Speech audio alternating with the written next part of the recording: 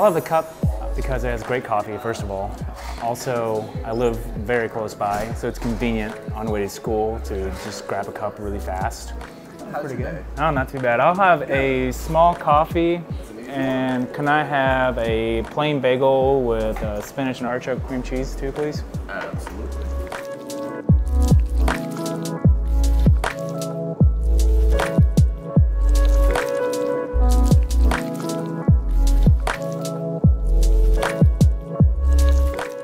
Well, I think what's interesting about the cup is not only the drink, they have a very unique drink variety, but it's also just more roomy feel, more cozy. You can just go and work on homework.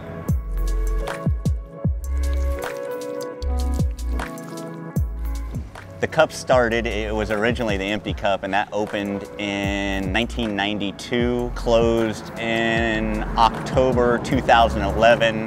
The current owner purchased it in April 2012, and we've been here since. The most popular drink here at the Cup by far is the Dirty Hippie. To make it, you need absolutely zero barista ability.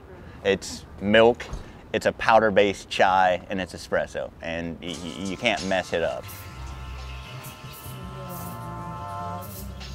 I moved here last fall.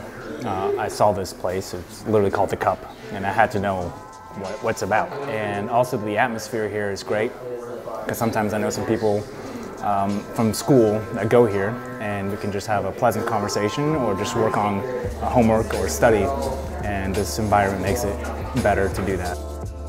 The quality here is superb because it's local and they have a great selection of coffees here.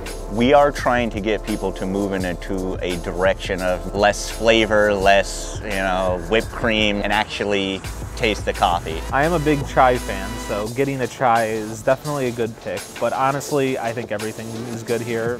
How I would describe the vibe here at the Cup is never constant, always different. We are selling coffee, we're selling a counselor, somebody that listens to your problems, somebody that knows your order. We try to do a little bit more our spin on it, where we want you to know who we are and we want to know who you are. We have been doing and will continue to do things the way we like them. We do whatever in the hell we want to do here.